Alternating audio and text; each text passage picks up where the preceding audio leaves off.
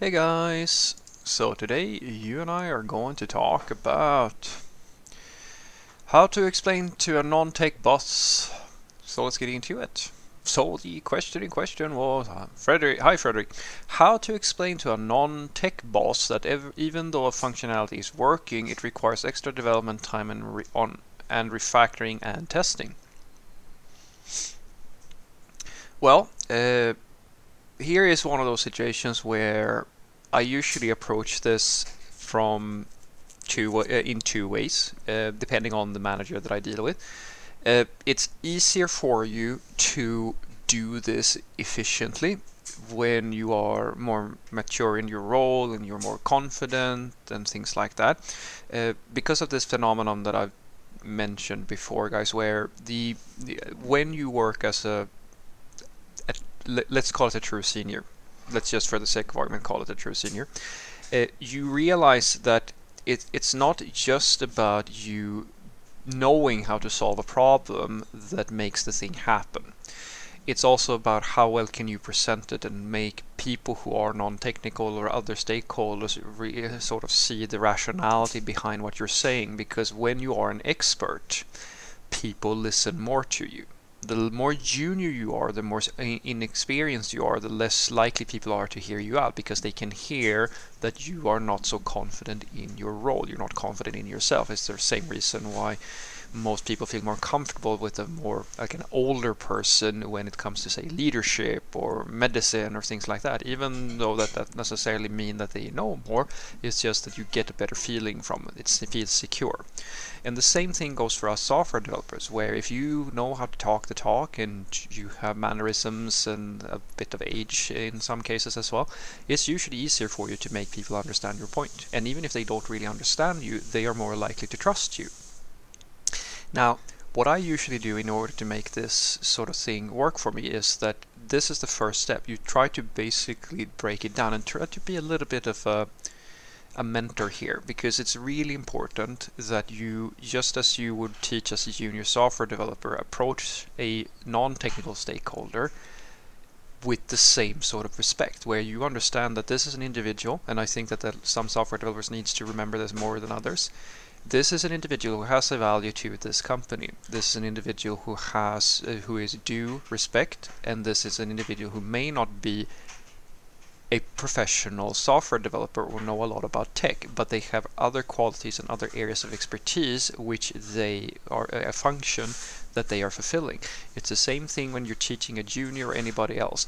These people may not be at the same level of skill that you are, therefore you have to put things at the level where they can comprehend what you're saying and that they can see the value. So an example for me, when I teach, say, a junior, I won't try to explain to a junior why it's critical for them, for example, to know how to efficiently structure a CI pipeline, because it is they are not even at the level at that point where they will sort of understand the nuances that are required in order to write, say, playbooks for being on call, or say for how to set up what things to include and exclude from the CI pipeline, what should be in the stack, what should you standardize on. These things are extremely complicated topics that become more and more relevant the more experience they get. But at their level, it's much better for them to just know that here is how we write unit tests, for example.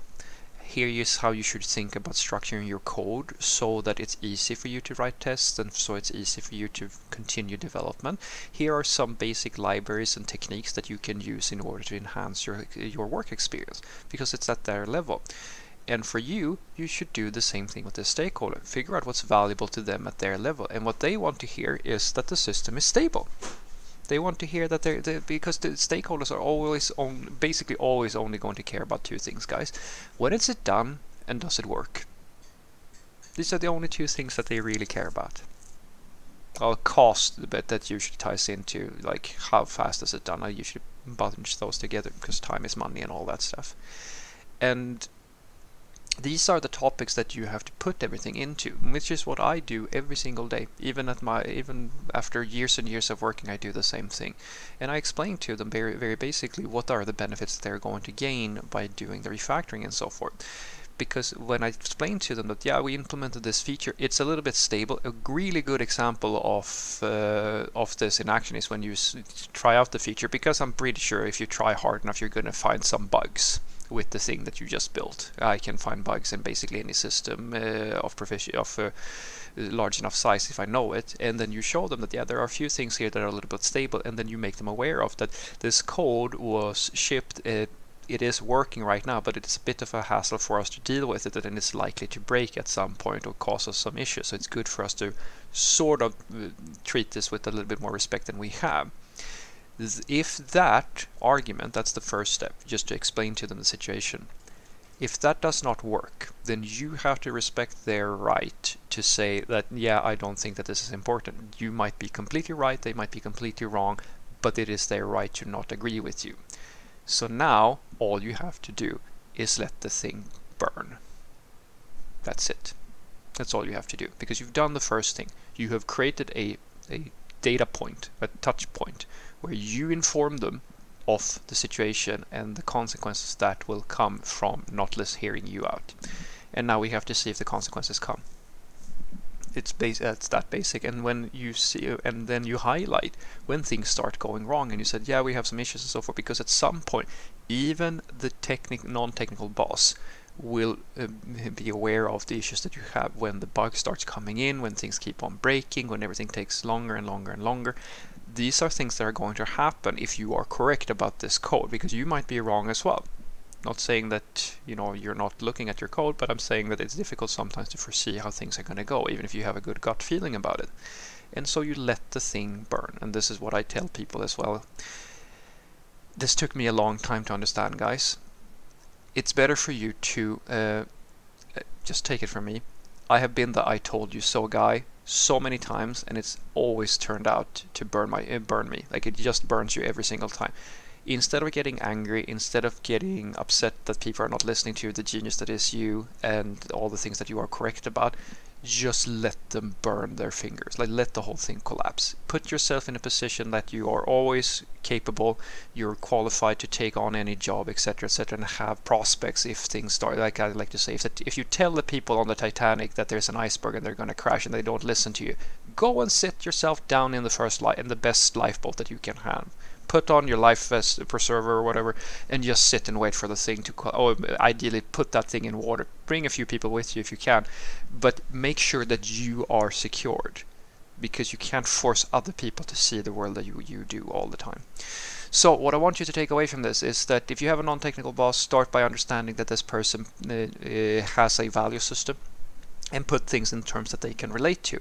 Usually that's going to be down to, as I said, time and when does it work.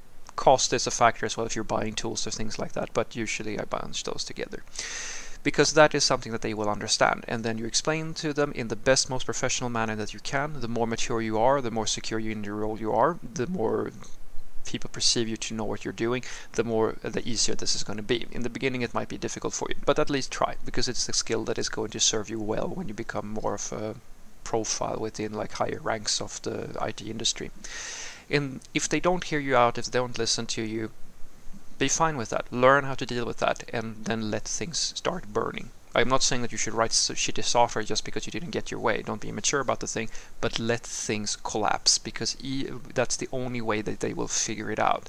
It's what I like to tell people, you know, with all these catastrophes we have around the world and so forth. People will not care usually until the water is coming in the front door. Have a great day.